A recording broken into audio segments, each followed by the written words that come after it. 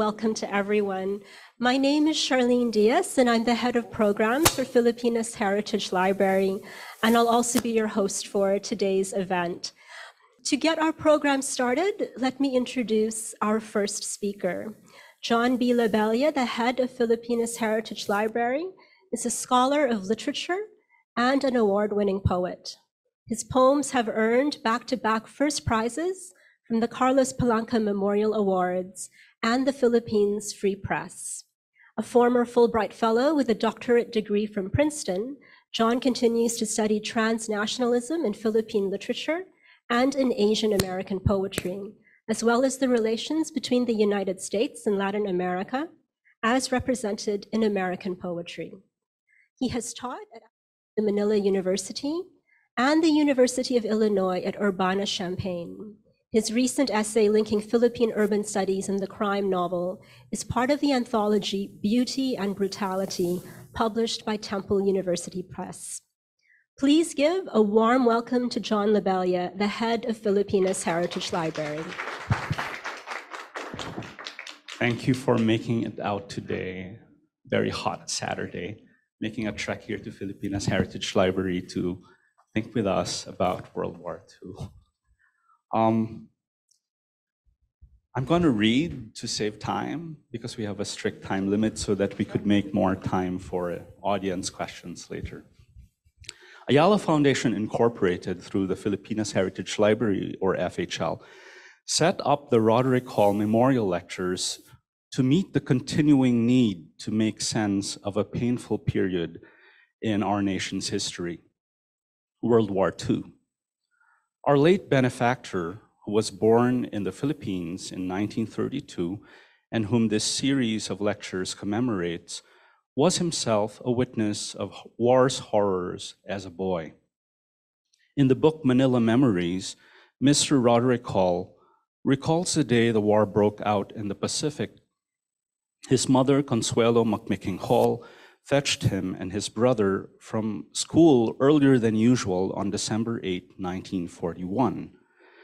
He had just turned 9 in November. He remembers hiding with other kids in the maid's room almost a month later when soldiers took his father away. His father was kept in Santo Tomas internment camp. Just when the occupation was about to end, the Hall family lost their mother to Japanese violence. It is not hard to feel the burden of this core memory. The theorist Cathy Caruth uses the phrase unclaimed experience to name painful memories such as those of wartime violence. In the face of extreme pain, the ability to understand it and to respond to it fails. Response gets delayed. Suffering creates a gap whose hurt sufferers relive, even in their attempt to fill that gap in the aftermath. I would add that this wound cannot heal until the work of understanding occurs, until the community can give shelter anew to sufferers and help them transform that painful gap into forms of knowing. Today's talk by Karl Cheng Chua addresses this kind of gap by comparing two very different sides of wartime experience, that of a Filipino woman who, as a girl, was captured by the Japanese military, and that of a Japanese soldier mobilized in the Philippines. The books Karl discusses are items Mr. Hall himself collected with his help. And we at FHL invite you to read them at the library on the 6th floor of Ayala Museum. When the Roderick Hall Collection started, our late benefactor seeded it with over 700 items. He kept looking out for materials over the years, gathering them while working closely with the esteemed World War II historian Rico Jose, and later with Karl. Today, the library has over 5,000 items in the collection.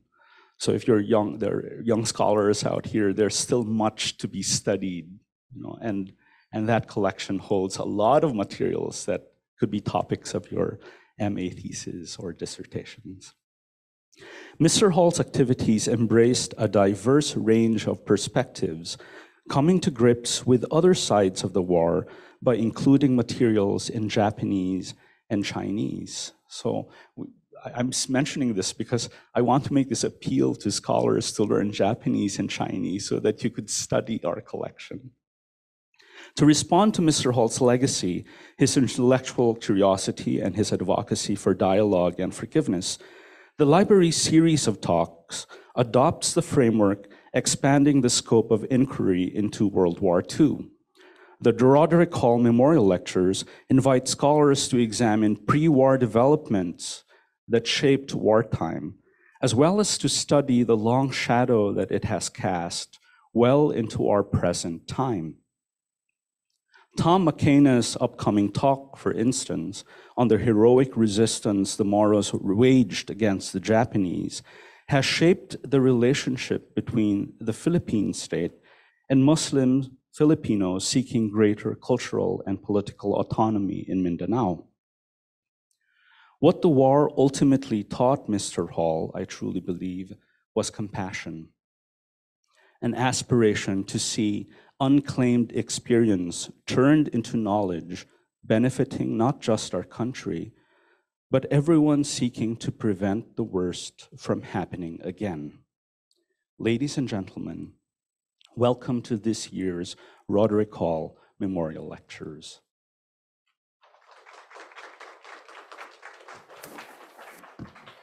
Thank you, John, for those insightful remarks. Now, let's hear from some of Roderick Hall's closest collaborators as they pay tribute to a dear friend.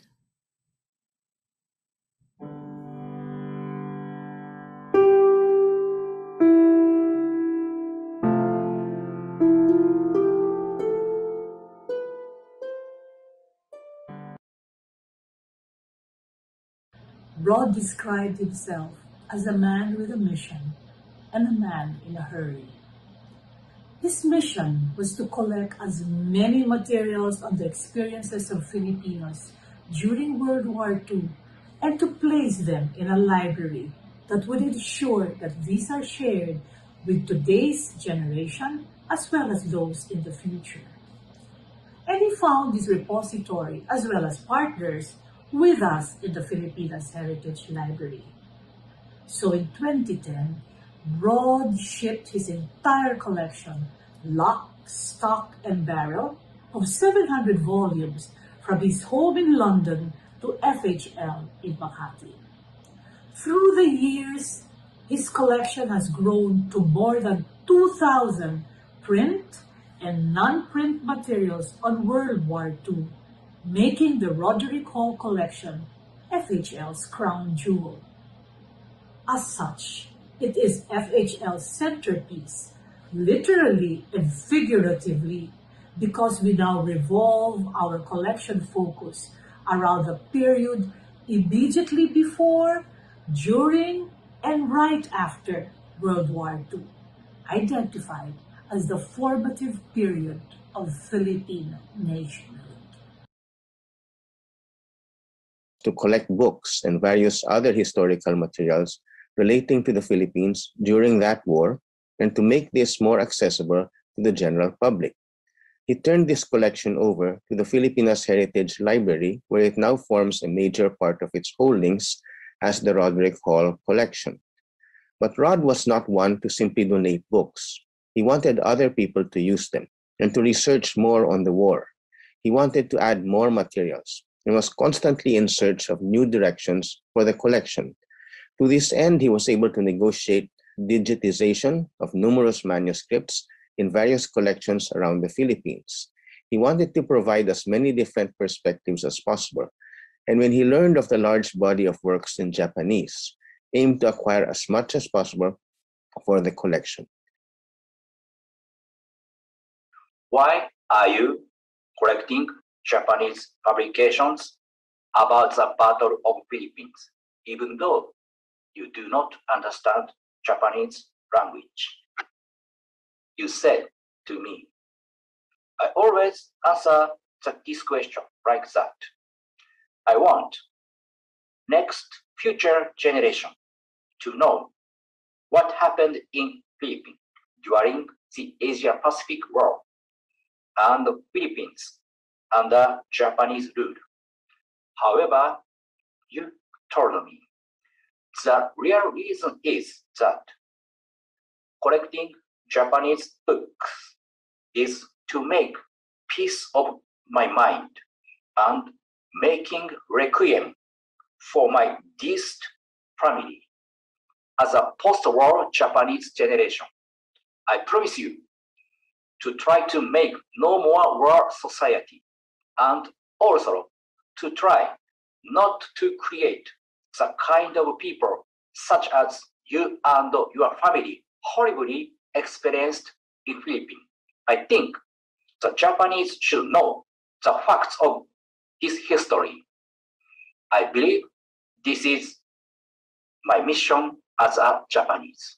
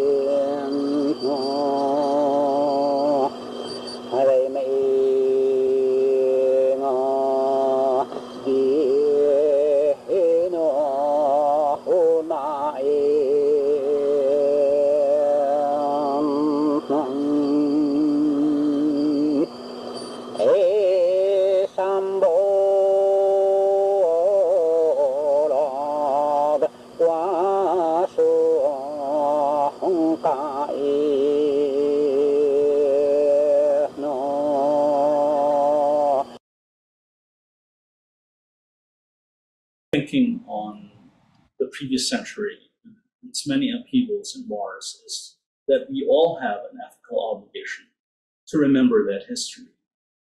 But understandably, not everyone takes up that burden because the memory of war, especially for persons who witnessed it, is painful. The late Mr. Rod Hall was deeply courageous in that sense of taking up an ethical burden. He took pains to give World War II its proper mourning, not just for himself, but also for our country, America and Japan, whose materials he collected. He helped strengthen our cultural memory in the hope of preventing the return of suffering. And now with his passing, we in turn at Filipinas Heritage Library and the Ayala Foundation have an obligation to make his legacy and his commemoration of history endure.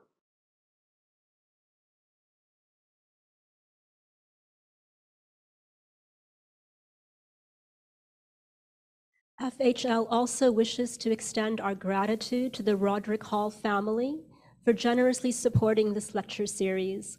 We would not be able to spread awareness about the Roderick Hall Collection and the legacy of World War II on the Philippines without the family's support. Now we would like to introduce our speaker. Karl Ian Cheng Chua is a professorial lecturer of the Asian Center, University of the Philippines. Recently finished professional graduate school of sciences, Hitsubashi University. He serves as a member of the editorial Asian Journal, Culture, Common, Aesthetic, and Practice at Social Science Diliman. He is also a longtime collaborator of Roderick Hall and is very familiar with the Japanese side of the collections that he is activating today. Ladies and gentlemen, please welcome Dr. Karl Ian Cheng Chua.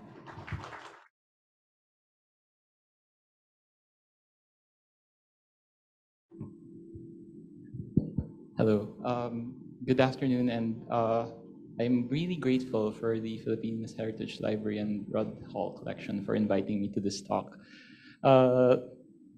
Just to start, all right, so This talk is actually part of a book project by Japanese studies scholars. So as a formal concept, I'm not a Filipinist. I work with Japan. And the project was basically to write about Japanese war art created by Japanese interns. It's a very beautiful project, but one of the things that I actually then thought about is, wait a minute, by doing so, while it does humanize the Japanese, it created a problem, particularly to my positionality because I'm Filipino, right?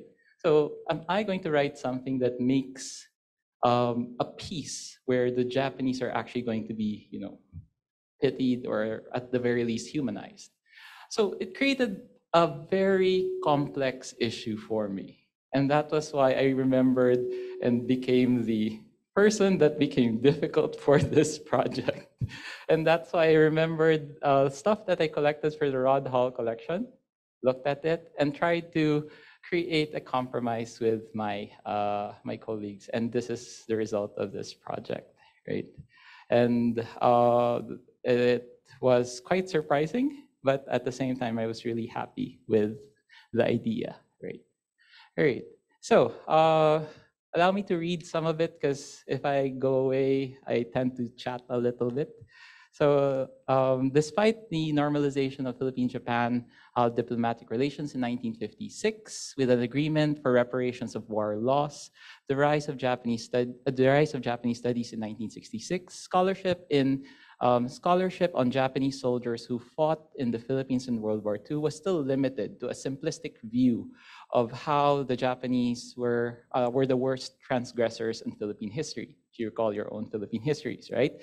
This can be explained in part by the strong nationalist approach of post-war Filipino historians that often demonize foreigners in an attempt to affirm Philippine identity. Not a problem, but it's something that exists within our space. And that was why we have to, but nonetheless, we need to consider the fact that the harsh experiences of Filipinos during the Japanese occupation are still widely remembered, whatever that dimension is. This long post-war history includes the remembering the very unpopular proclamation and then President Elpidio Quirino granting executive clemency to 105 Japanese war criminals in July 22, 1953. However, what was poignant about what President Quirino stated was that I should be the last one to pardon them, as the Japanese killed my wife and 3 children and 5 other members of my family. I'm doing this because I do not want my children and my people to inherit from me hate for people who might be friends for a permanent interest in our country. After all, destiny has made us neighbors, which is quite poignant because it's basically the same thing that sort of Rod envisioned for his own collection, right? So, so what am I working with? I'm working with 2 books that were published that are now, which I purchased for the collection. It is a compilation of letters and diaries by 2 Japanese individuals. However, as a process, we have to be careful. This is nothing new. Looking at letters and looking at diaries is nothing new as a method, as a historical practice. Both are actually useful because the language is plain. In other words, you're not going through highly technical concepts. But one of the problems that we have to caution in using this material is, in its initial inception, these letters and these diaries were not privy to your audience. In other words, they were actually personal documents. So we're not supposed to have seen these material. However, due to the post-war concepts of Japan, some of these families were brave and courageous enough to actually publish them. Initially self-publishing to circulate to their own families, so that they could, so that their families could know what experiences their grandfathers or their fathers had done. However, sometime in the late future, some of them would be commercially published. So in other words, what I'm going to be using are the ones commercially published. And that's where I now have access to the material. But the other cautionary tale that we have is that we cannot take these letters. We cannot take these letters and these letters and diaries in its entire truth, particularly because the Japanese military authority had actually created military manuals, which required everyone, both anyone in Japan, to not write about the harshness of war.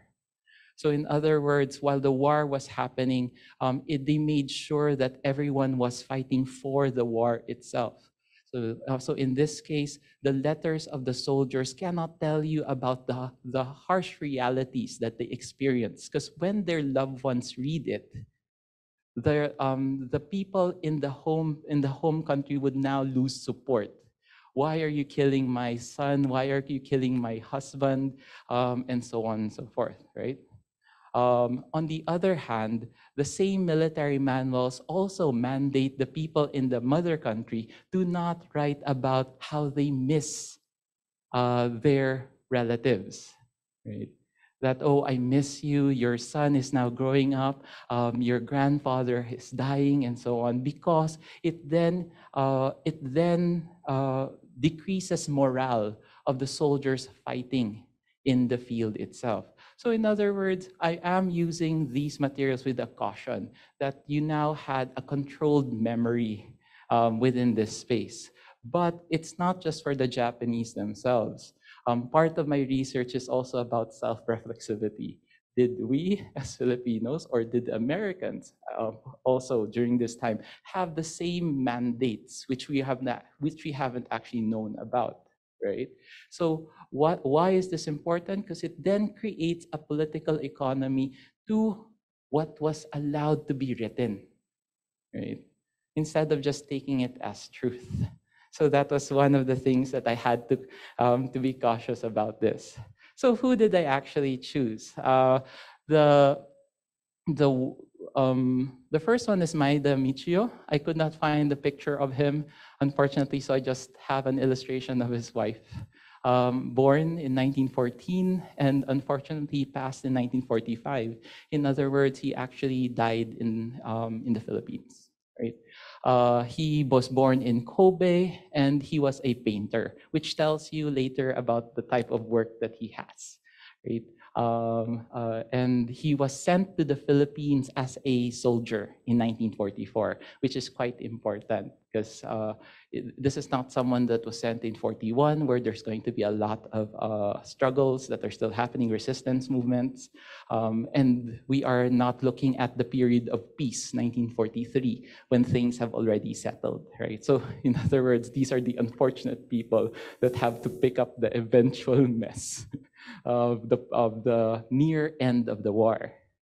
On the other hand, Komatsu Shinichi was born in 1911 and survives the war until he passes away in 1973. He was born in Tokyo and he's an engineer. And he was sent to the Philippines not as a soldier, but as a civilian military personnel in order to study whether they could produce butanol in the Philippines itself, right? Particularly, he will be based in Bacolod. And hopefully you'll be able to see some of the pictures that are there. Right. So just to give you the lay of the land, I'm not giving everything because as part of what this talk is about, I'm going to encourage you to also look at the materials itself. As a historian, I'm trying to piece my own story about these two. And I'm not using all of the material that is there, I was just looking at particular patterns. In the case of Maeda Michio, he had about 728 postcards, of around 132 were sent from the Philippines. Only 39 were published. But the sad thing is, the wife would only receive around 500 of these postcards. So, and the only reason we're able to know this is because of the serial numbers in the postcard itself, which the wife will eventually talk about at weight. there are some serial numbers missing. So in other words, there's still some stuff that weren't there. On the other hand, Komatsu Shinichi would write around 11 diaries, and the book that we have in the collection compiles only 4 of the 11 diaries. It has 60 illustrations that were all of the Philippines themselves, right? So what is the problem that I work with in this space? Within Japan, we would think of this as a commercial publication. But within Japan, what we would then look at it is what they label as peace literature. What do we mean by peace literature? To those who are familiar with contemporary Japan, we tend to highlight them as people who are peace-loving because of their constitution, right? And this is part of those materials to encourage them to know about the evils of war, so that they no longer need to continue becoming a country that goes to war in the future. But there will be 2 problems within this. On the one hand, you have Korean Jae-hyun Lim, who talks about the issues of these peace literature. It creates the concept of victimhood nationalism. In other words, you emphasize the victimhood in order to create a better positioning, right? And that is why is this problematic for the peace literatures? The peace literatures actually become ahistorical. When we say ahistorical, that means they're not historically inaccurate, but rather it removes particular context to this history. We are not removing the fact that the Japanese suffered, including these 2 men. But what is absent in this array of peace literature, particularly to my positionality, is how Filipinos suffered in the same war itself, right? So in other words, I'm not belittling their suffering, but it is absent. But what is absent here are the other sufferings intertwined in this war, right? One particular solution was presented by my dissertation advisor, Nakano Satoshi. He presented this in De La Salle University a couple of years ago, where he presents the idea of virtuous cycle to prevent the vicious cycles of violence. What we have to then work with is the virtuous cycle of forgiveness. One of these examples, I think we recently commemorated it, was during the Memorare, where year after year, you will have people from all communities, Americans, Filipinos, Japanese, anyone who was in the Philippines gathering in that same commemorative space, to which, while it is symbolic, the Japanese would constantly say sorry, the Filipinos would accept this, and there is that concept of commemoration, right? So it's not just a single one-hand idea that Japan says sorry. It's a constant yearly process of doing so. But this is one of the suggestions. I may agree with it, but I may not agree with it as well, but we shall see. So here's the meat. Here's the first meat of my presentation. I compiled it into 3 categories, what I saw as interesting patterns. The first one is they would illustrate a lot of fauna and flora. And why it's actually problematic is, remember that this was published during 1944. In other words, you're assuming that they're supposed to give you an illustration of what was happening in the Philippines in this space. So it was very peculiar why they had to choose, why both artists actually chose this type of theme.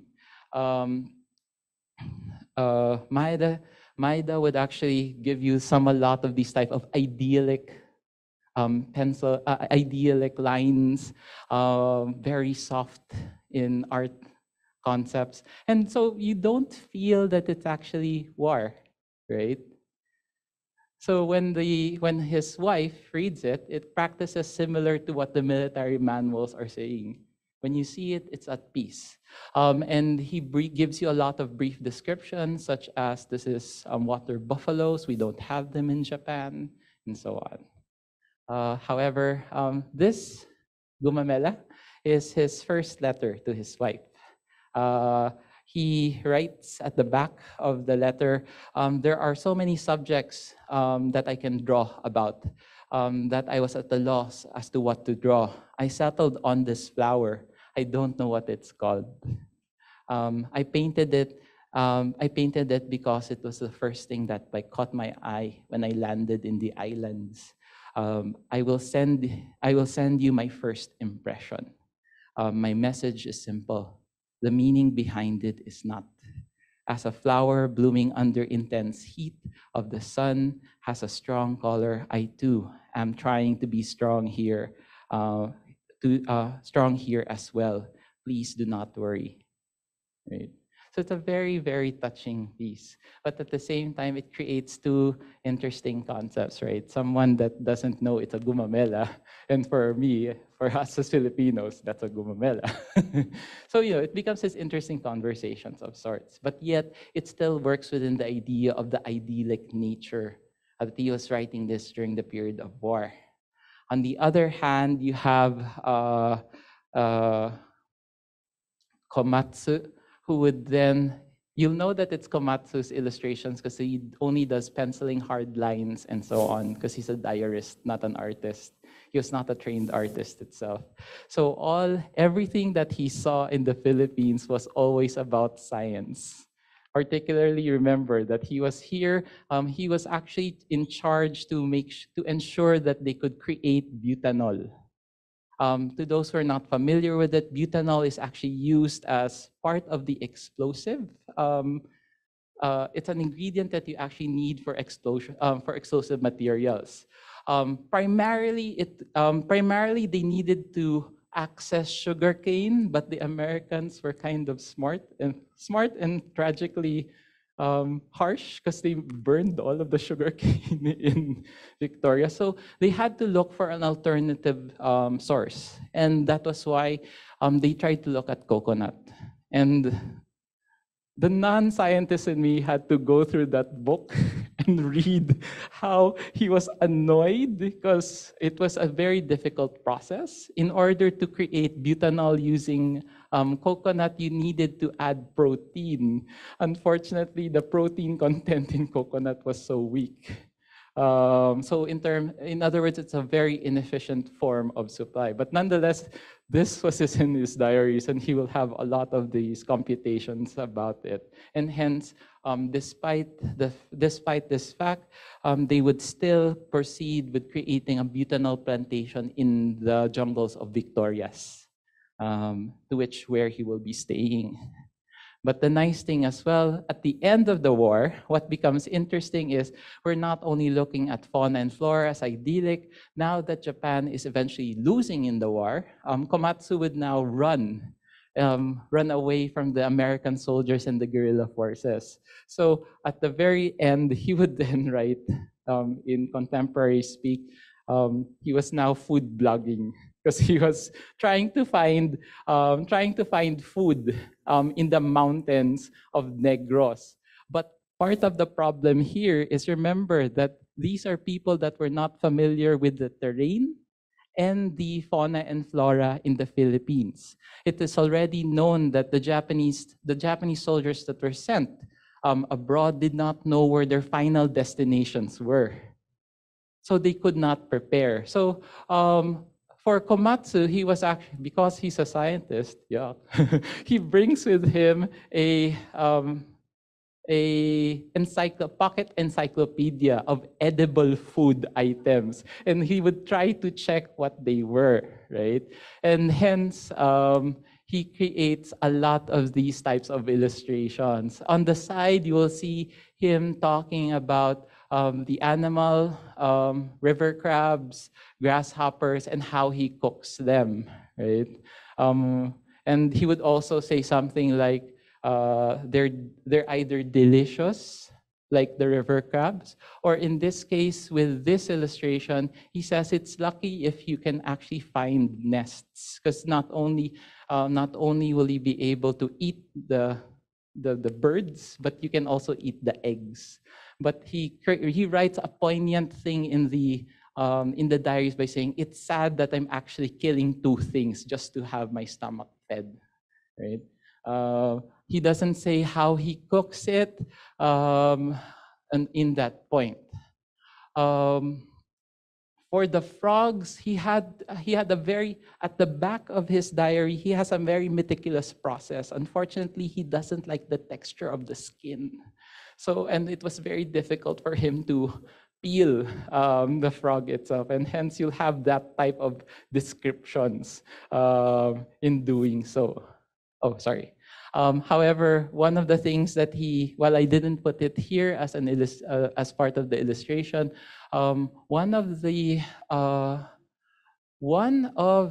most memorable foods he had were, most of the insects in the Philippines for him were disgusting, particularly because despite the fact that they have texture, most of them are oily. But please don't try that. But it becomes like, huh? How? What do you mean by that? But nonetheless, it becomes this interesting conversation and food blog. But if you read it, right, on the one hand, the fauna and flora of Maeda gives you an idyllic atmosphere, right, to his wife. But on the other hand, particularly later at the end of the war, Komatsu's illustrations talk about his suffering. So you see both sides of this peace literature concept, right? The next one, it's basically a repetition. I could have said people and places, but it doesn't sound sexy for a historian. So locales and locales, right? Or at least people will still read me. Again, the idea here is idyllic aesthetics. Again, you'll know that this is Maeda because he's a trained painter. His lines are beautiful. And remember, he enters the Manila in 1944. So they were supposed to be preparing for war. And this is all in Intramuros, as you see there, right? He takes it as his thing to actually illustrate a lot of these, people, like a sorbetero, someone pounding rice, the tramvia, and so on. Right. So once again, it creates a very suspicious idea of what Manila was, particularly because there's supposed to be war. Late landings will happen in a year. The guerrillas are already killing left and right outside of Manila itself, and yet you have such beautiful pictures. Similar to maybe Amorsolo. But if you think about it, you can also say that because a lot of Amorsolo's paintings were painted in the war.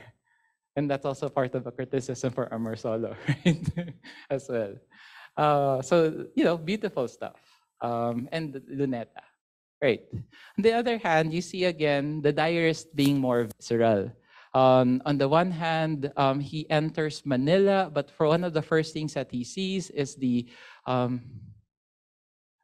adventurous women peddling themselves for prostitution.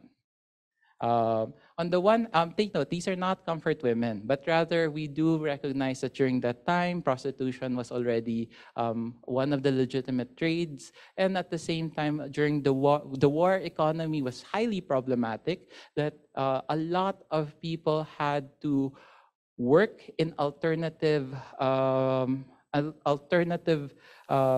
work spaces in order to just earn income. But he writes here that this was before Yamashita, that General Yamashita actually enters Manila. And there's a lot of soldiers that are playing with women. So he was trying to be critical about the Japanese military itself by saying, are we really in war? Why are you doing all of these things, right? But it also tells you about the confidence of the Japanese, that they were not going to lose the Philippines. Later on, part of the viscerality is Filipino children. This is in Calamba, where he was eventually going to be interned.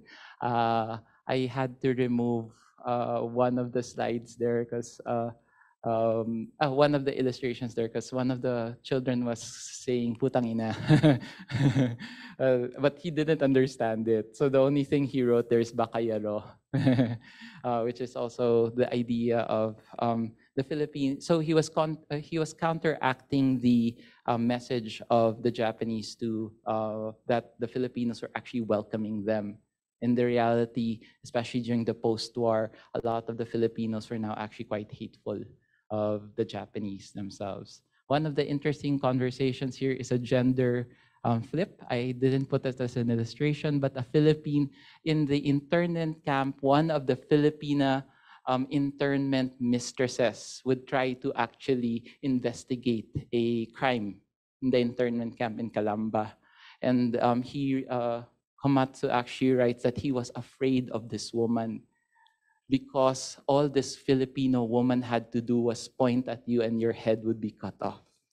So, it becomes this very interesting conversations that he was now writing within this concept, right? And part of the flora, this is Komatsu, and this is the Victoria butanol factory in the mountains. I befriended his grandson. I think this is not part of the book, but he gave me access into this. And one of the grandson's wish is to come to the Philippines because he wanted to see where his grandfather went. And when he knew that I was Ilonggo, he said, like, "Can you bring me there?" I said, like, "No, I'm from Iloilo, not Bacolod." But nonetheless, yeah, he's quite an interesting person. Right. The front lines become slightly visceral on the head of Komatsu, but still the soldier Maeda would still be a little bit much more soft, right? So you'll see the very distinct differences. This is Maeda riding his ship to the Philippines, and he would write dates where they were and so on, right? However, as the sad part here at the end, with Komatsu nearing the end of the war, what they had to do was destroy the factory. Because once they heard that the Americans were already in a position to invade Negros itself, they didn't want their own resources to be used by the enemy nationals, and hence what it did was they had to burn the factory and all of its production that was there, which unfortunately ended up creating a large, not forest fire, but probably the entire mountains were burning, and then they had to run away as well. So it was a double jeopardy for them, right? Part of that viscerality is them running away and out of these mountains and trying to then see vestiges of these soldiers. Who were they? What they were. One of these, I didn't put it here because it was a little more graphic. He documents how, because of the lack of food, as they were trying to run away, some of the Japanese soldiers had to resort to cannibalism. But there are two forms of cannibalism that existed in his records. The first one was basically they eat each other. On the other hand, they would eat corpses.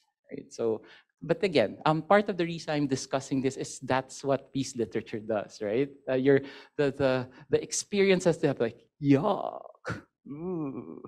It makes you think about the war. And if you are a Japanese national and sort of put yourself in that position, you then create that same emotive idea. Yeah, war is evil, war is bad, right? But once again, it creates the problem of the absence that the Filipino is not there within this space, right? Right. Then a lot of it, I didn't go into this because my collaborators were more focused on the internment camps.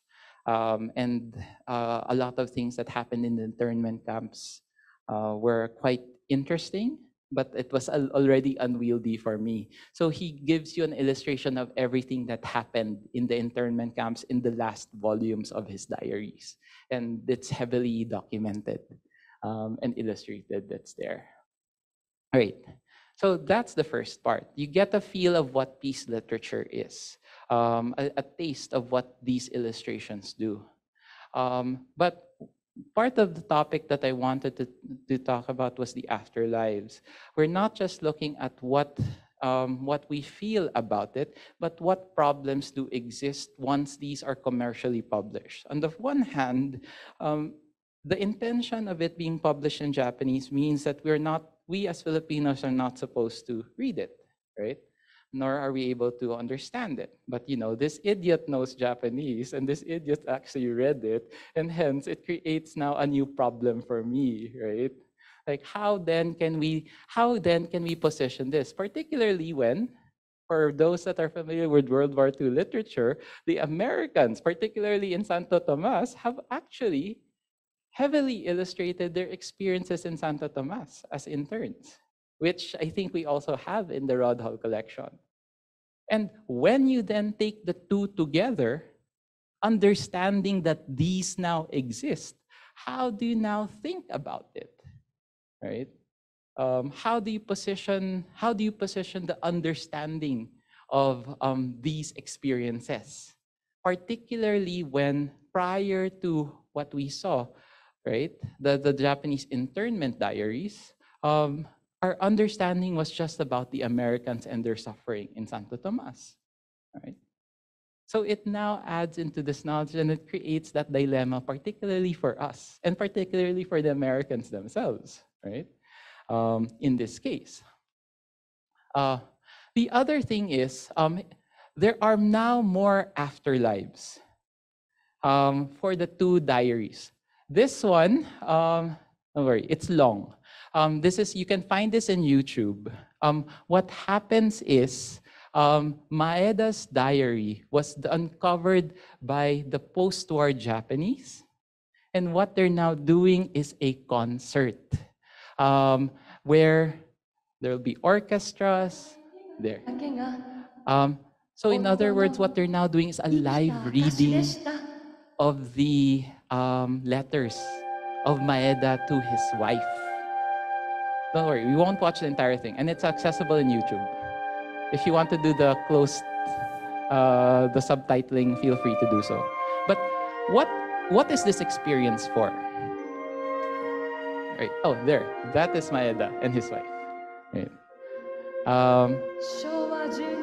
It creates a further step towards peace literature, right?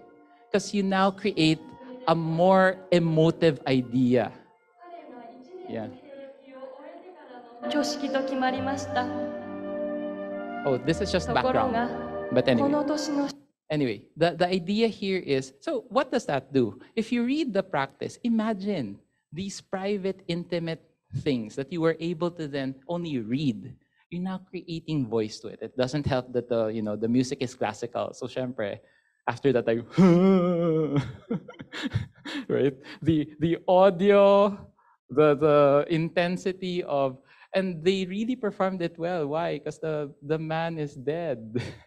The wife is living. So it then further creates a problem towards this afterlife, because it then embeds the idea that the Japanese were kawawa, were suffering.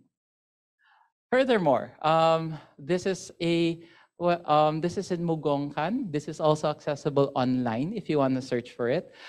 It's a recording of Maeda's wife, who talks about her experience. Voice Library. Maeda Michio. So at least you'll hear the real voice of the wife. 前田道夫は1914年、大正3年6月24日、神戸市垂水区に生まれました。昭和12年、東京美術学校日本画科を卒業。And if you're in Nagano, feel free to go to this. 昭和17年暮れに The 除隊となります。 curator is a little nutty, but he's 18年 fun. 1月 He's an old に man 男の堀 that 江 collects 絹子 all と of 結 these 婚しま types した of art ちょうど1 materials 年 for 後 war. 再び召集 And you 金 just 沢 have to 市 deal 尼 with 崎 him, の but 舞台 the を経て collection's so フィリピ beautiful. ン・ルソン島へ渡り Yeah. Hold on. 昭和 At 20 least 年 you 8 get to 月 listen 5日 to 頃 the 現地に wife, 戦死した Sana. ものと推定されています31歳でしたこの間、前田道夫は婚約時代も含めて妻の絹子さんに So it's just a 728 description 枚 of の his ハガキ絵 life, を his 戦地から wife, 書き their 送りまし lives, た。 and so on. 絹子さんはその後再婚して高沢絹子となり、横浜市戸塚区に住んでおられますが、道夫のハガキ絵の画文集を出版し、展覧会を開いておられます。高沢絹子さんに伺いました。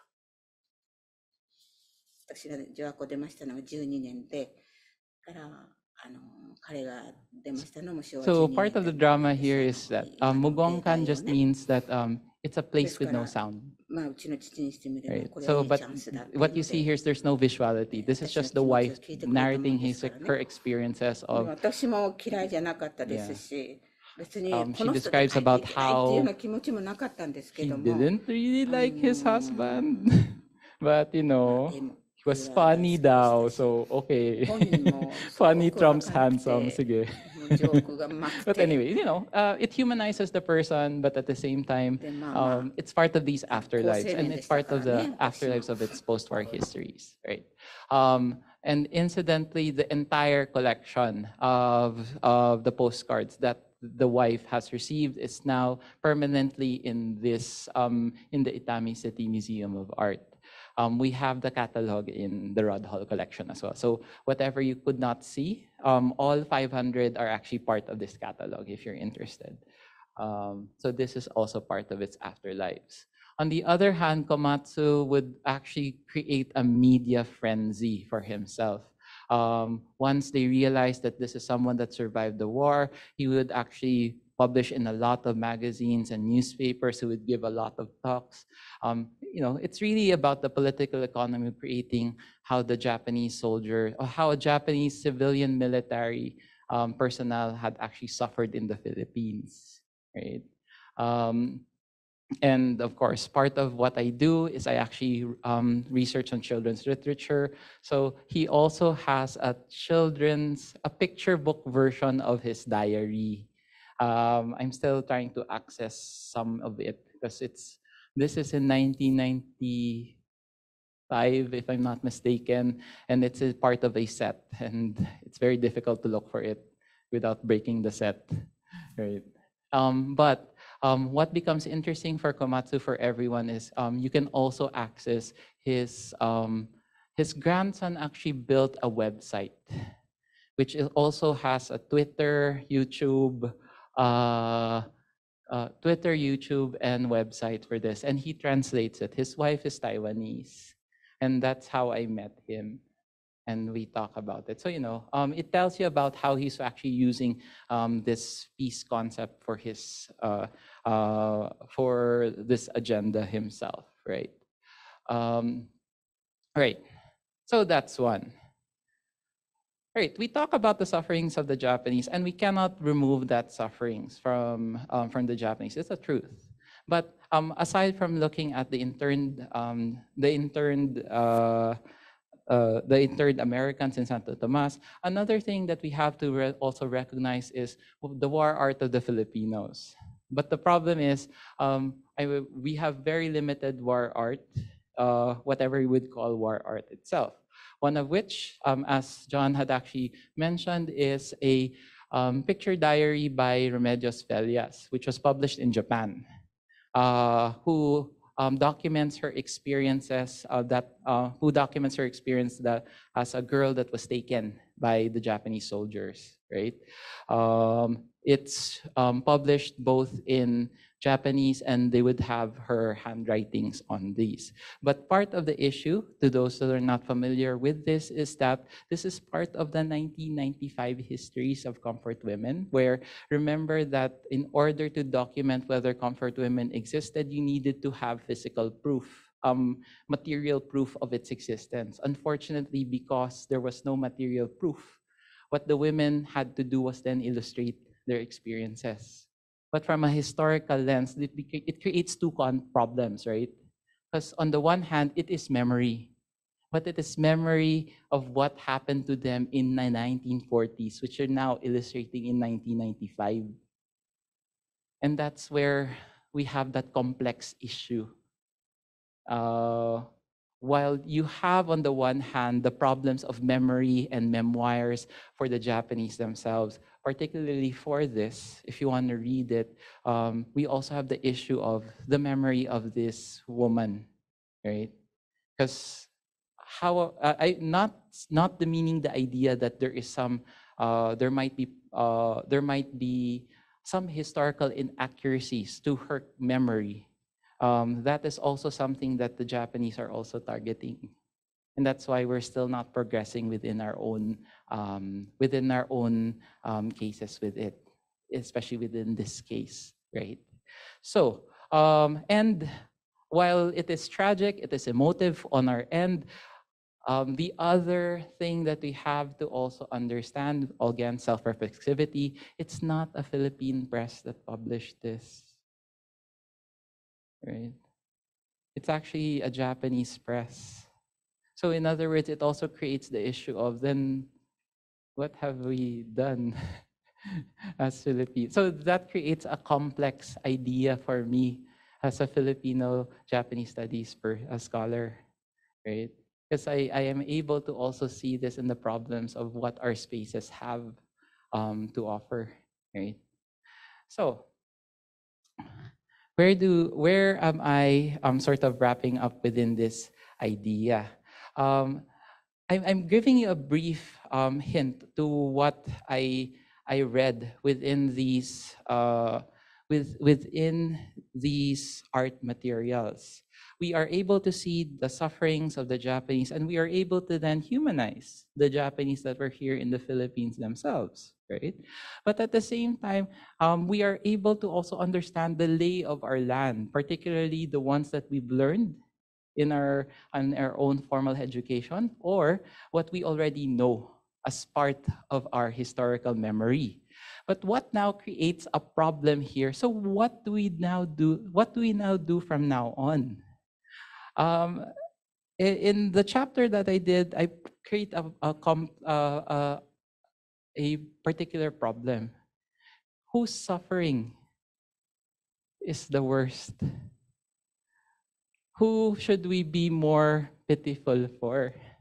And that's what Jaehyun Lim's victimhood nationalism creates as a dilemma. That if we constantly just emphasize the idea of victimhood, this circle of violence will never end. Because what will happen eventually is that everyone will just keep on competing as to who is suffering. Who is suffering the most in this event? So much so that I'm using history of violence philosophers, Polonsky and Miklik, who have written as a final thing, assuming that the global public sphere tends to be more sympathetic to the innocent victim. Nations are increasingly engaged in a distasteful competition over who suffered the most. And that's where, unfortunately, I end my chapter, because it's something to think about in this space. I'm not here to say that the Japanese have actually suffered, but how do we then move on? What do we work with the knowledges that we have? And how do we work with it within the space of art? So thank you, and I wait for your questions.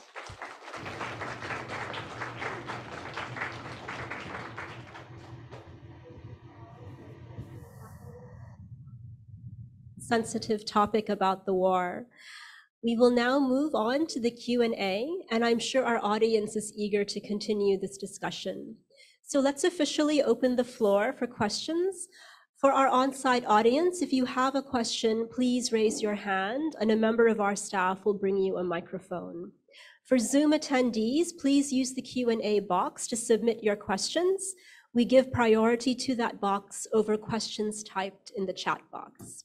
And for Facebook viewers, please use the comment section of the Facebook live stream, and we'll do our best to get to all your questions. Are there brave volunteers in the audience who would like to get us started? Yes, sir. Omar, I'm not surprised. Thank you. Thank you very much, Professor Chua, and thank you, Charlene. Fools rush in where the intelligents fear to tread, so I'll be the first fool. It's a very, very interesting lecture. Actually, what intrigued me, Dr. Chua, about war and being an old man now and having to face things is what makes it easy to kill somebody? It's the act of killing to me, as a man who's a soldier. Yeah. What makes it easy for you to kill or kill a man, rape a woman? And so with that in mind, when you looked at the literature here, both the Japanese side and the American side and the Filipino side, the Japanese, were compelled and stamped with the code of Bushido, the art of war, and you were taught Bushido, right? And it could allow you to do just incredible acts of cruelty, right? The Americans were taught also the code of honor, but the enemy is the enemy. They're nothing like you. The woman you're raping is not your mother or your sister. The man you're killing is not your brother. There are something objectified and different. So you kill them with ease, you rape them with ease. So my question to you is, in the literature that you looked at, was there any material in the Japanese side or the American side or the Filipino side? Well, not so much the Filipinos, because the Japanese and Americans were really the perpetrators. The Filipinos were collateral damage to some degree. Was there anything where these people started to have self-doubts? Oh, okay. Where they, they had to kill somebody maybe, and they started to think, am I doing this? Is this a right thing for me to do? I mean, I'm forced to do it because I'm a soldier. Right. But is this right? Right. Did Bushido really want this, or did the Code of Honor for the U.S. forces want this? Okay. That's my question. Thank you. Awesome. Thank you for the question itself. It actually relates to my dissertation because what I actually focus on is not this. I don't like adult literature. I prefer children's literature, and how I positioned that idea was, and it's also the same thing for the Americans and also for Filipinos in this case, is you create an image of an other. In other words, you don't look at the person as human. So my dissertation basically looked at children's literature pre-war, 1930s to 1960s, and looked at how they represented the Filipinos. And during that time, they represented Filipinos as savages, black-skinned savages. You have the same histories in the Americans when they illustrate the African Americans, Pekingese, and so on and so forth. So in other words, you create an image to the child that these are not the same stock as you. So much so that my thesis for that was, it made them grow up as adults, recognizing that I'm not talking to an equal, I'm talking to an other, right? And that was the practice that we're then kind of seeing. That's why I really like visuality, simply because, as you saw, it's easy for you to consume despite the fact that you don't know how to read Japanese.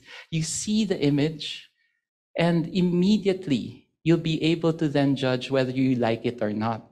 So much so that Maeda and his nicely trained arts training creates soft lines. So in other words, the first thing that happens is you don't reject the image, right?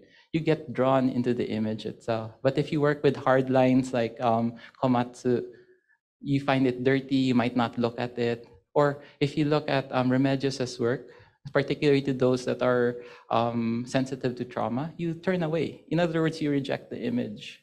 So part of it is that the histories of illustrations allow you to then create images of the other. And by doing so, you're then able to depersonalize them. And hence, it's easier for you to then create enact violence to these individuals. But of course, there could be other arguments to it in that end. But thanks, very, very interesting question. Other questions? If you have, yes. A microphone for. Okay. Again, thank you for today's talk, Dr. Cheng Chua. I'm interested in what you mentioned regarding the fact that of your two subjects, one was relatively kept private, and then one was actively published immediately after. I've been familiar with the fact that soldiers ultimately tend to write war memorials. I'm just kind of interested first. What's the usual distribution? Are you familiar perhaps with the distribution line, at least in Japan? Who tends to publish these things? Who motivates people? Who gathers and then markets these things? And what's the target audience like? All right. And then perhaps second, to what extent are we dealing with the problem of soldiers truthfully confessing to what they're doing, and to what extent are they also perhaps, as you mentioned, modulating the storyline Alright. so that I'm assuming there's a conscience question as well in their storytelling, perhaps. So yeah, thank you. All right, thank you. So there are two layers to this. If we're looking at memoirs, which is and it also with this answer, it can also be a self-reflection on how also Americans and how Filipinos also do this at the same time. Everyone has war veterans, and they record their experiences in the war. So the first thing they wanted to do was to ensure that at least their relatives know what happened. So it's a private interaction, and hence the first stage is always going to be self-publication. You write your memoirs, and then during the reunions, you just distribute to everyone so that at the very least, you know, this is what Lolo did, this is what Lola did during the war, right? So at the very end, it's just very personal. You get to understand your family's history. However, because of the political economy in Japan, where they want to push the idea of pacifism, how do we now encourage more people to become pacifists? Right? Yes, the Constitution is there, but you also then have the courage to then sell it to commercial publishers. There's a lot of these small-time commercial publishers that love this type of genre. And that's why they have that genre of peace literature, right? For the Philippines, unfortunately, we don't have war literature, right? Everything is either history and so on. So it's subsumed under a large category. For Japan, they're very particular. They have peace literature. And there are a lot of publishers that like this. So their circulations are quite strong. To those that do anime and manga, one of the most popular peace literature is the Hiroshima manga of Barefoot Gen, Hadashi no Gen, right? That is still being constantly republished by up to now, which is a story of a boy and his family's experience during the Hiroshima atomic bomb explosion, right? For those that are younger, there is the recent one, Konoyona Katatsumori, in this corner of the world, manga and anime itself. It also has that form of genre. So who are buying it? It's exactly that. It creates the idea that, oh, kawawa naman kami because we suffered in this war. So those are those people. And that's why when you look at anti-war protests in these spaces, we are able to then see why they actually are strong in terms of it, simply because they're not looking, most, if not all, are looking at, we don't want other people to suffer, but we're actually looking at the literature of how our people have suffered, right? And we don't want that to happen again. So it becomes that very complex nature. And of course, it doesn't just mean that it's allowed, because recently, like also in the US, the right-wing Japanese are also doing a lot of book bans. So anything that's this sensitive, they're also removed from public libraries as well. So you know, there's that. There is these changes that are also happening in this space, but nonetheless, they are allowed. So which is then, if we look within our own Philippine case, I'm not sure about the American one. We do have a lot of World War II, not only children's literature, it's accessible as well in the Filipinas Heritage Library, but also a lot of memoirs by people who lived here. But what you'll notice is that we never survive a single print, right? And remember that in the Philippines, I think we get a bestseller if we can sell around 2,500 copies. right?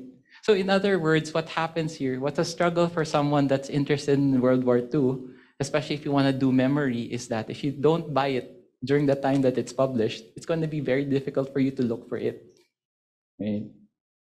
And that's a problem in terms of our commercial publishing economies, right?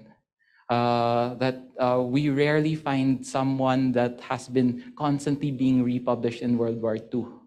And hence, our feelings towards it are slowly degrading as well. But thanks for the question. Karl, if it's okay, I'm Sure. going to switch to Zoom for Sure. a moment because our chat box is starting to fill up. All right. Our first question is from Lito Lakaba, who Uh-huh. says, thanks for a very informative talk, Sir Chua. I am curious in how you determine the authenticity of art materials used in these diaries and their correlation with materials available during the war. Okay. Also, during the war, there is a scarcity of resources, yet these authors had these colorful arts in their diaries. How do you explain the presence of colorful art in diaries from wartime period, considering the scarcity and the challenging circumstances faced by individuals? Oh, awesome. But this is a very long story. Okay, number one, you're looking at something that is also absent within our own spaces is the study of the postal services during war. It's a very fascinating history, but unfortunately I can only do that for Japan. For Japan, what they did is the postal services were important, particularly because remember that World War II is an unpopular war for Japan. So the only reason for you to be able to rally up resources is to make sure that your nationals are not questioning the use of your taxpayers' money for this war. And hence, they created this very fascinating structure of the mail must go through, right?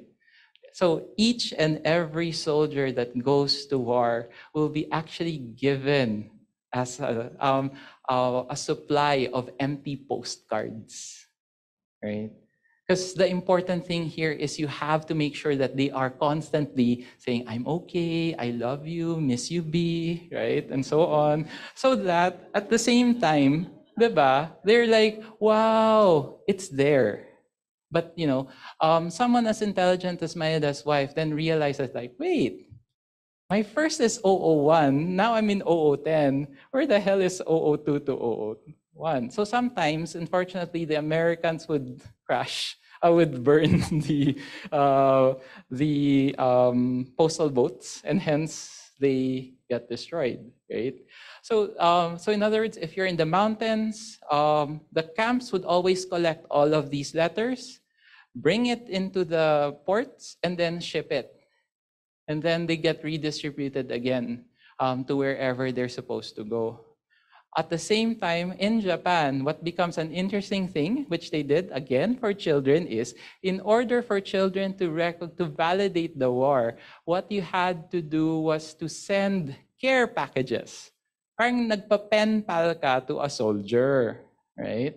Even if it's someone that you didn't know. So during the early educations of World War II, Japanese children, if we're in, let's say in a classroom, okay, kids, draw your favorite toy, draw your favorite dog, and just, write to Mr. Soldier, this is my dog, so cute, right? Have candy that I got from my mom. And they put it into packages. Then they ship it to wherever the war places are, and then the soldiers get a moral boost, like, oh, how cute, I get candy, right? So in other words, that's a very interesting form of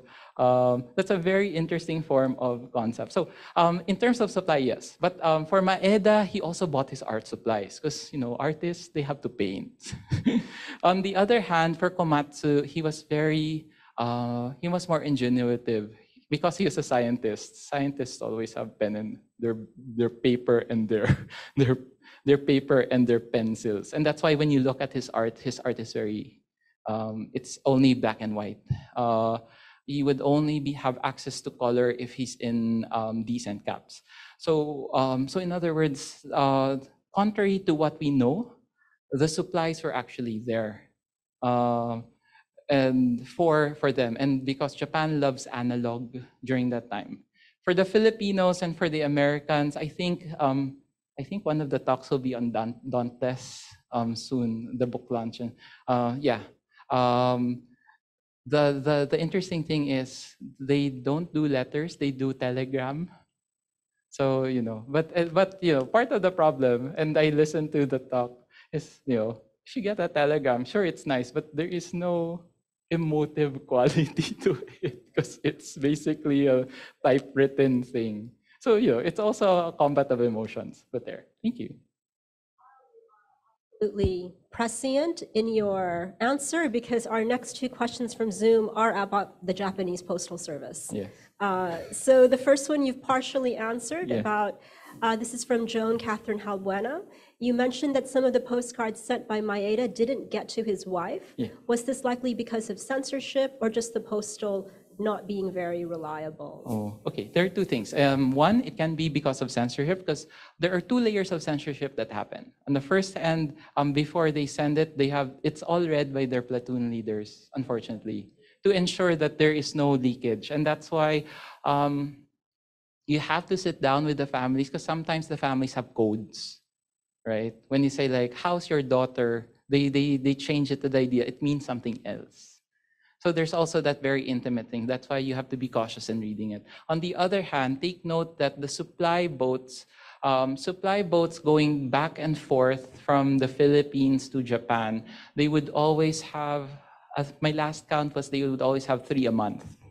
But that was prior to the aggressive embargoes of MacArthur. The moment that MacArthur has his submarines around the waters, open waters, and they sink these ships, then that's when it happens. So in other words, you have to sort of create a corroborate whether at this time there was an attack by the Americans or not, in order to know whether it was actually lost because of war or lost because of censorship. Yeah. Question about the Postal Service is from Francis Tampinko, who says, was there a possibility, this has to do with Maeda's response actually, in his, I guess, intentionality. Was there a possibility that Maeda was concealing real feelings or war sentiments in his picturesque postcards, like maybe using things as metaphors, or would that be reading too much into this sort of correspondence? Yes, actually, if you're able to understand Japanese, please listen to Mrs. Maeda, but she got remarried. She's now Miss. She talks about how they've created that language, where when he writes, there are particular details in either the art or in the text that would at least not would go through censors and pass. So there is the idea of him really communicating his feelings, right? But from the art itself, when we just look at the postcard, he makes it safe, because he also, as a trained artist, he recognizes that visuality is very, very easy to be censored. But what is surprising, if you look at my last pictures on the war field, actually, if you go back to this,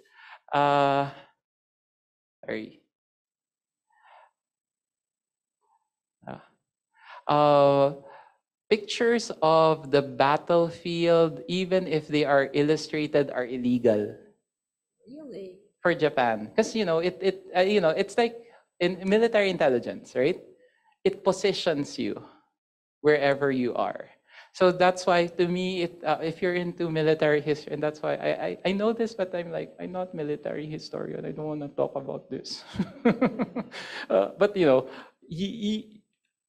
depending on how accurate, how great an artist he is, you'll be able to recognize the place, the position, and where they were. And if this was intercepted by enemy forces, in the same way that for the Americans, their telegraphs, they have to be careful about it with their radio, right? So it's the same in terms of that. But to me, this becomes an interesting concept that, wow, he's brave enough to actually illustrate this. If it was in Manila, it's okay. Because Intramuros, okay. That's why you can just bump Intramuros and then, you know. But if it's like maneuvers and so on, it's quite dangerous. So it's a great thing. Anyway, thanks. We'd like to extend very warm thanks and welcome to the Rod Hall family who is joining us over Zoom. And the daughter of Rod Hall has put in some comments in the chat, and she, because we're talking about the postal service, she notes that when my father was in Santo Tomas, he was interred there at UST during the war. He received postcards sent via the Red Cross, which would take 3 to 4 months. Yeah. And yes, the postcards from his mother were also written in code. Yeah. What would be in the examples you've given, the Japanese examples, what would be the length of time typically for the postcards correspondence? It depends, actually, because, for Maeda, he would only be in Luzon, so it's easy. Because for Luzon, essentially, but it depends. If you're in the mountains, then they have to bring it down to the mountains, depending on how aggressive the guerrilla forces and the resistance are. Letters of Maeda would come to the wife at least a month after the date, which is impressive, right? But she would also notice some delays, which means that that's also an unspoken rule that he is in danger. Because the longer the dates are important, because it also tells you how long it took for the letter to be written and to be received to her.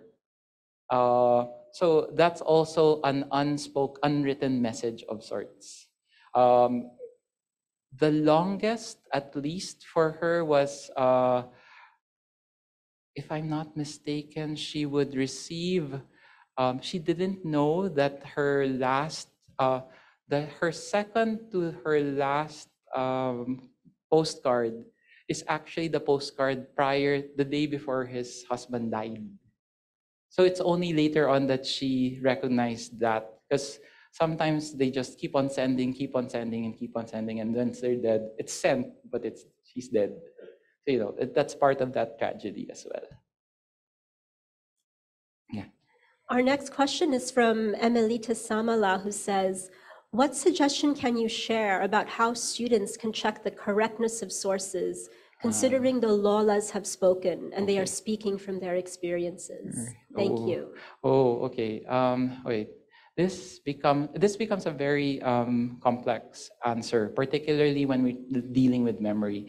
A lot of oral historians tend to work with the idea that you have to constantly talk to them. In other words, one sit down is not enough.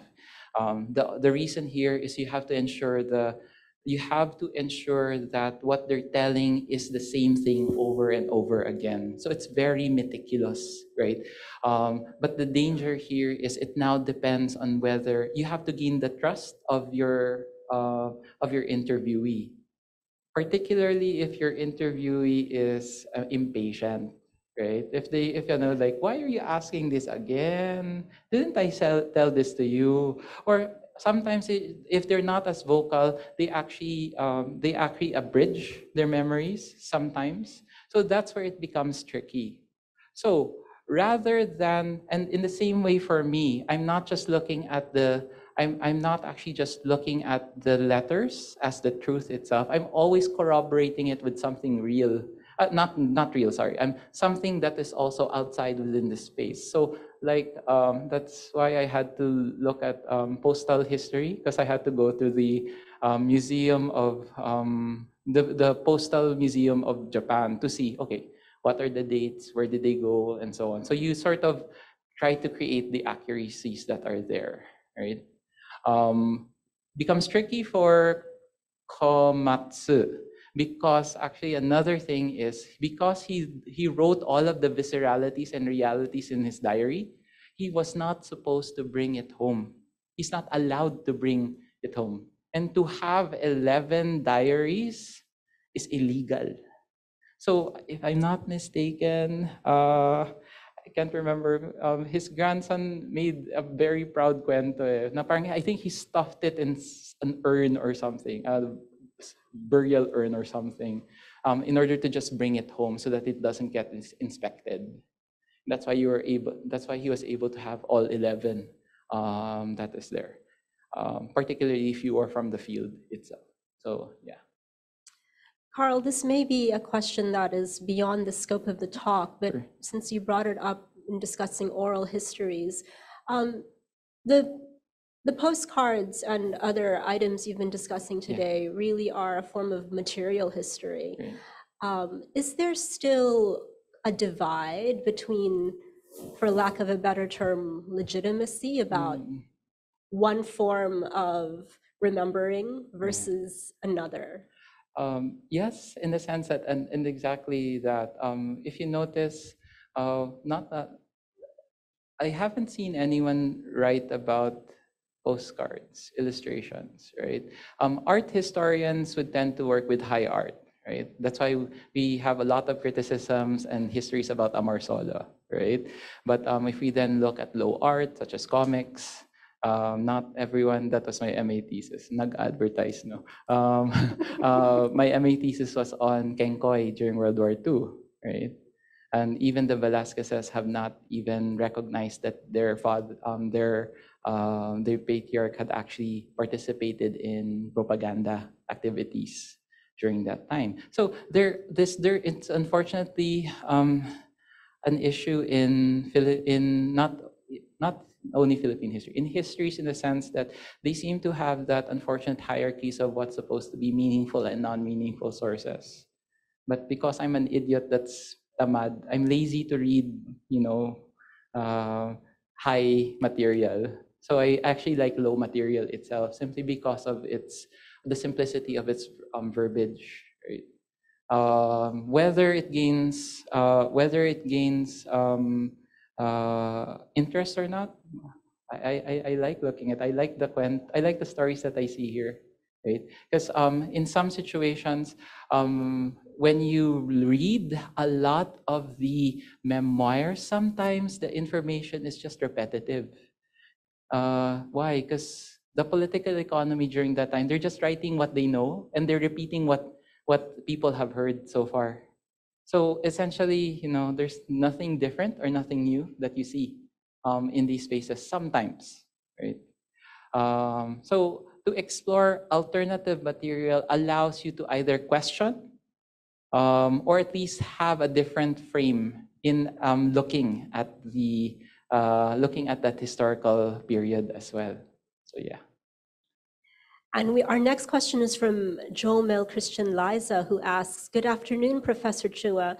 Are the concepts of afterlives and problems of peace depicted in the Philippine literature in the Japanese occupation era and in Japanese haikus?" Okay.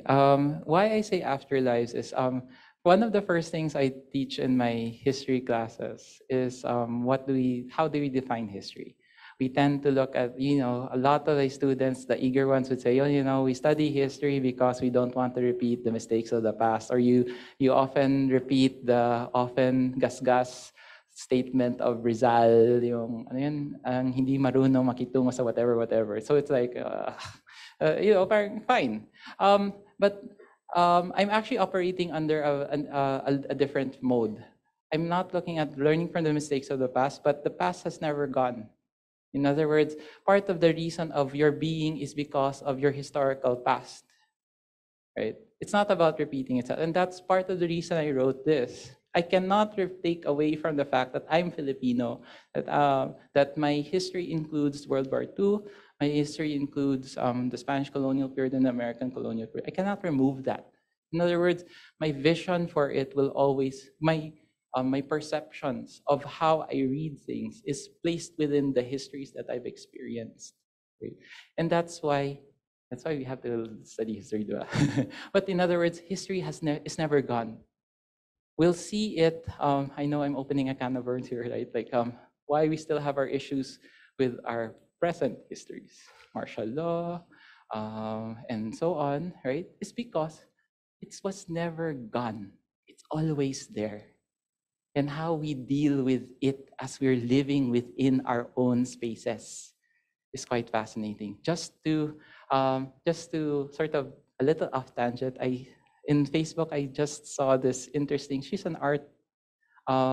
She has an art display right now where she talks about in her Facebook page how unusual it is that in the past she was fighting against the Marcoses, and now in her exhibit she's now bringing Bongbong and explaining her exhibits to Bongbong Marcos. So what happens in this case? It actually tells you exactly that, the idea that history is never gone, right? But how do you then deal with those positions? We're currently living in a society where we and something else is, as it's great that I have a demographically diverse audience that is here. Our histories, our experiences are also varied. So much so that the more experienced members of this audiences have a different line of history to the younger ones. And what does that do? How do you then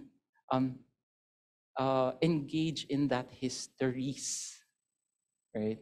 And how do you then understand the discrepancies of your histories with each other?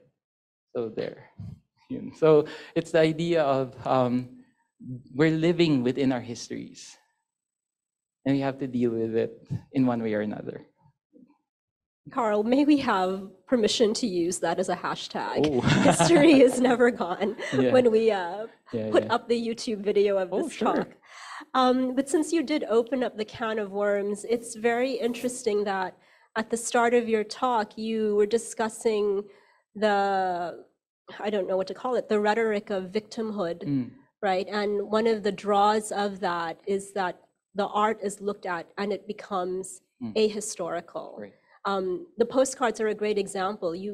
If you gave them to an audience and gave them zero context, right, it would be very, very aesthetically pleasing. We would find it really attractive, and people might be shocked to discover that that is actually war art.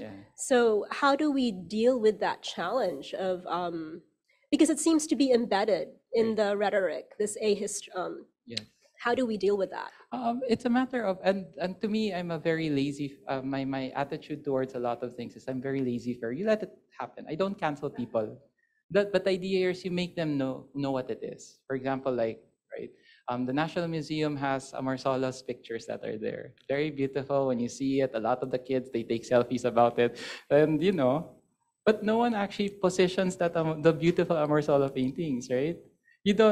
These people don't realize that, these were painted by an elite Filipino in the midst of war. Where is war here? It's so beautiful, right? So it creates that problem. So in other words, we have to constantly contextualize. That's what museums, that's what collections are supposed to be for. That you're not just supposed to just place pieces that are there to take picture of them and appreciate them. The more you know about it, the more you're able to then engage in its complexity, right? And so on. So for me, it's that why rather than just the flattened idea, let's talk about the postcards and its beauty. To me, I cannot settle with that. I have to recognize that there is an afterlife to each of these materials, particularly when you are now working with a material that goes to an audience it was never intended for. That can be like an art that was supposed to be commissioned to a particular collector. Then when it gets displayed in a museum, right? You see its beauty, but not a lot of people will then say, "Oh crap, all of these elite people and all their money, right, and suffering." and so and that's how it's moving, right? Context is important. Yes, John. Yes, ma'am. Nothing. Hi. I just wanted to add. Professor Ambeth Ocampo did give a talk.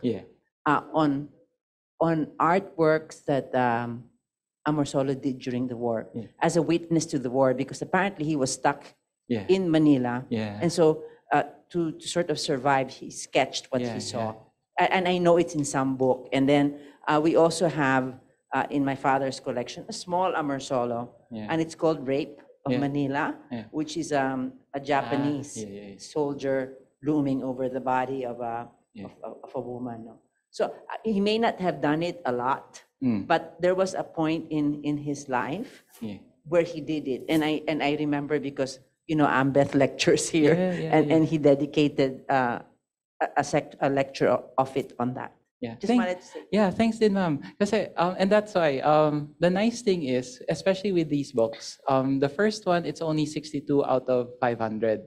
So remember that that's also something that you can work within curation. Unfortunately, it depends on whether we have the full collection or whether it's intentional for the curator of the material. But the moment that we engage in that conversations, there is viscerality to his art, then how do we now engage in that conversation with this artist, right?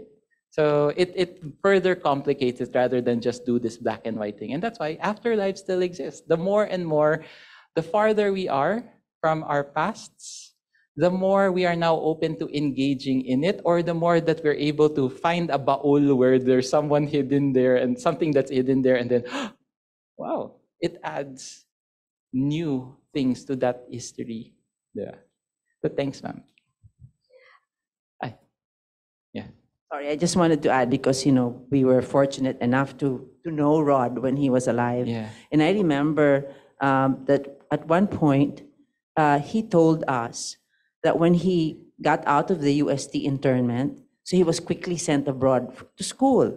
He never told his classmates that he had gone through the war. He just sealed his lips and did not talk about it. So when you're saying that, you know, it's that experience is so difficult to deal with. And so when we started this whole series on commemorating World War II, many of the survivors came and only talked about it 60 years later. I mean, and so Rod is a perfect example. He was, I think, 12 or 13 when he was sent to the States, and he never talked about it until then he decided, I will now collect things to tell the world what it was all about. So I think just so that you have context about who this gentleman is that we're commemorating with this lecture. Yeah. Thanks. Thank you po. Ay, may question po di. Ayun, si ma'am.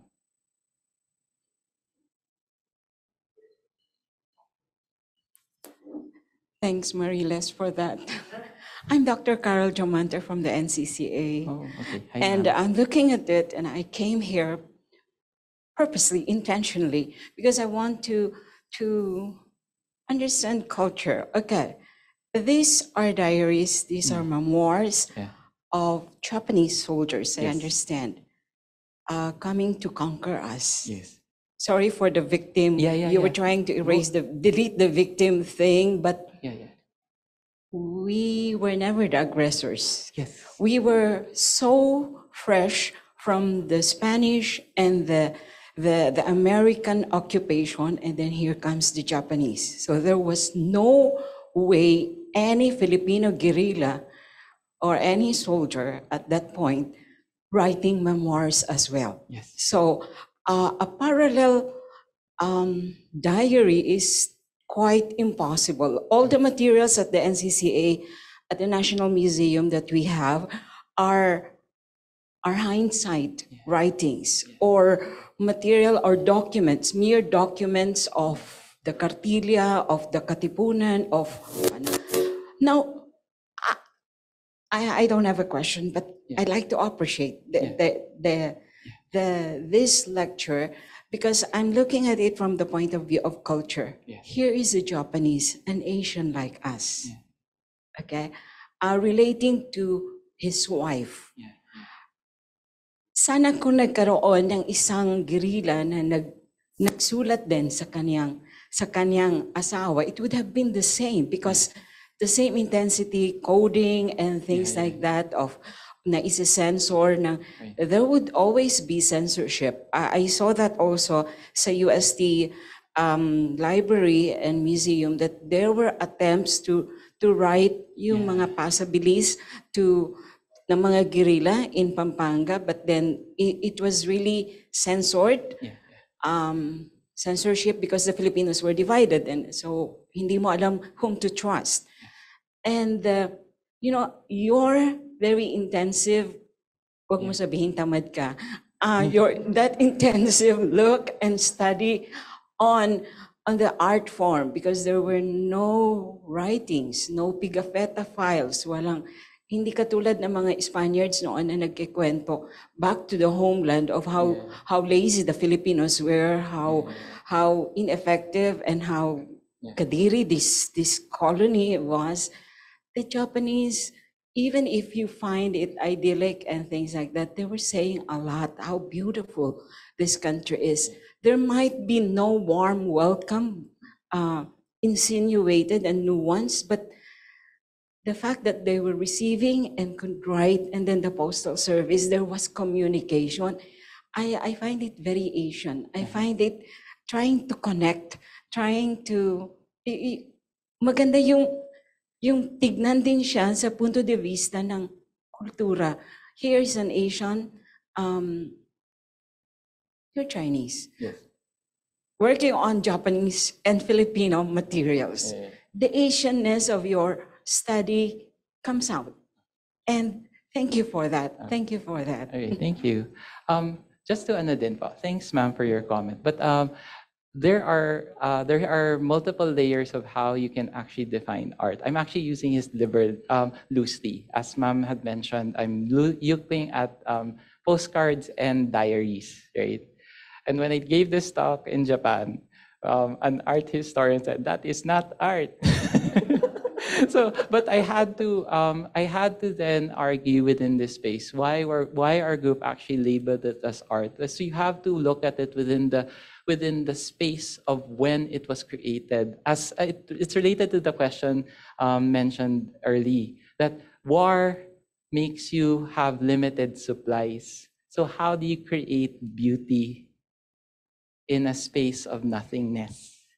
And in some of my partners who did this, what was their war art? Their war art was chopsticks that they made with bamboo, slippers that they made, mahjong tiles, and so on. So in other words, we were looking at that definition simply because while they are material objects, we now in the present state are able to then see it as part of that genre of art that's there. It's a picture, right? It's the chopsticks can be sculptures, and so on. So there are these types of concepts, but we contextualize it in the period of war. So much so that we can then go back into the Philippines. What was created during that time? What were these things that were created? Like I know in some of the research where when we lost glass, we used bamboo cups as our utensils. That can be art if you want to think about it. So how will the art historians then think about the carving and stuff? But anyway, yun pa. Karl, we are running short of time, but since you brought up that idea, perhaps this could be our final question.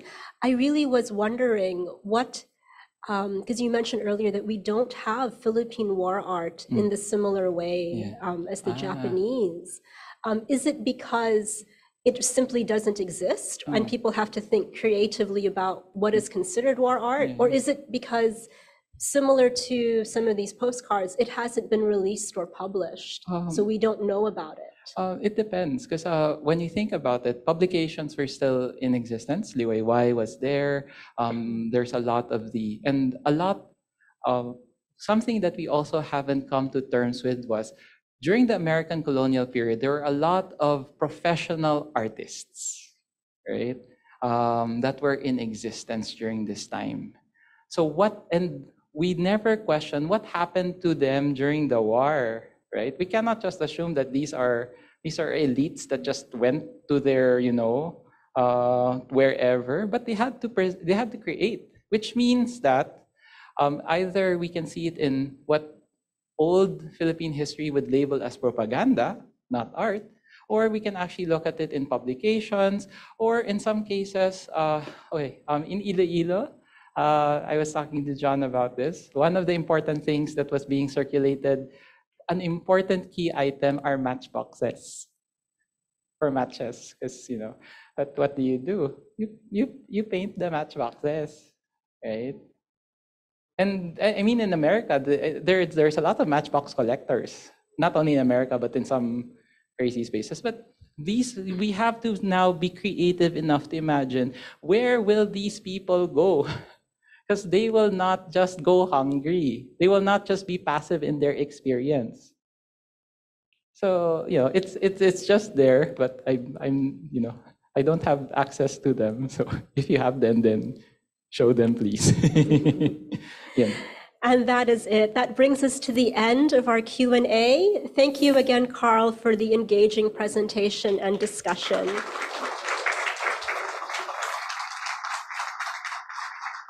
May I ask you to remain in front while our Senior Director for Arts and Culture, Ms. Mary Les, and the head of the library, John Lobelio, will join you for a quick presentation.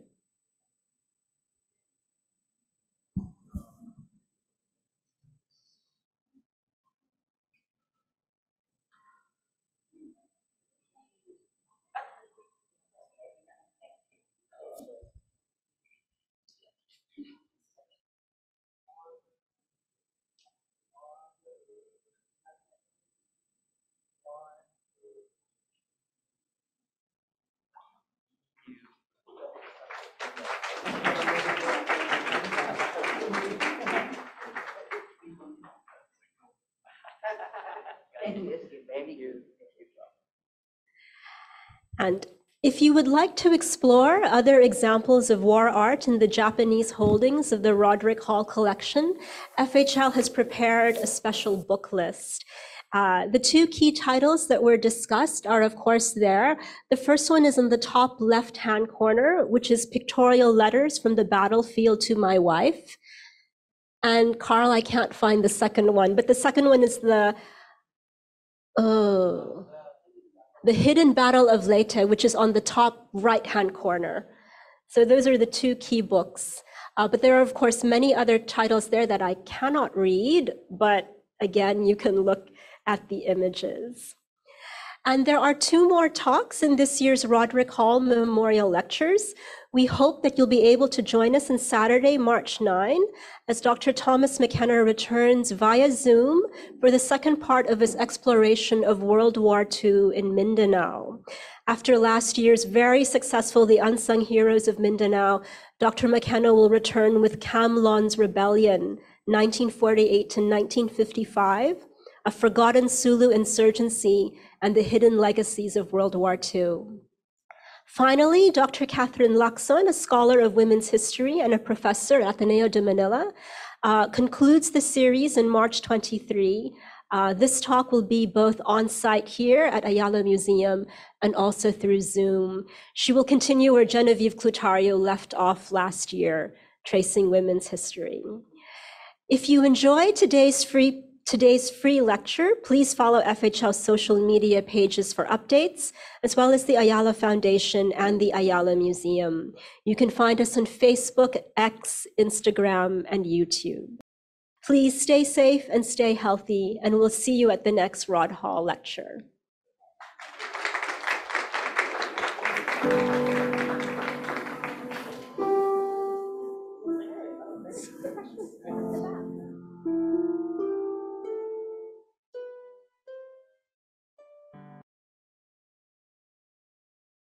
Rod described himself as a man with a mission and a man in a hurry. His mission was to collect as many materials on the experiences of Filipinos during World War II and to place them in a library that would ensure that these are shared with today's generation as well as those in the future. And he found this repository as well as partners with us in the Filipinas Heritage Library. So in 2010, Rod shipped his entire collection, lock, stock, and barrel, of 700 volumes from his home in London to FHL in Makati. Through the years, his collection has grown to more than 2,000 print and non-print materials on World War II, making the Roderick Hall Collection FHL's crown jewel. As such, it is FHL's centerpiece, literally and figuratively, because we now revolve our collection focus around the period immediately before, during, and right after World War II, identified as the formative period of Philippine nationhood. To collect books and various other historical materials relating to the Philippines during that war, and to make this more accessible to the general public. He turned this collection over to the Filipinas Heritage Library, where it now forms a major part of its holdings as the Roderick Hall Collection. But Rod was not one to simply donate books. He wanted other people to use them and to research more on the war. He wanted to add more materials and was constantly in search of new directions for the collection. To this end, he was able to negotiate digitization of numerous manuscripts in various collections around the Philippines. He wanted to provide as many different perspectives as possible, and when he learned of the large body of works in Japanese, aimed to acquire as much as possible for the collection. Why are you collecting Japanese publications about the Battle of Philippines, even though you do not understand Japanese language? You said to me. I always answer this question like that.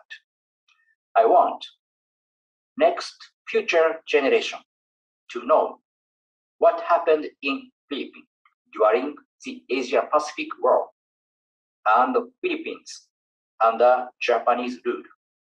However, you told me the real reason is that collecting Japanese books is to make peace of my mind and making requiem for my deceased family. As a post-war Japanese generation, I promise you to try to make no more war society, and also to try not to create the kind of people such as you and your family horribly experienced in Philippines. I think the Japanese should know the facts of its history. I believe this is my mission as a Japanese.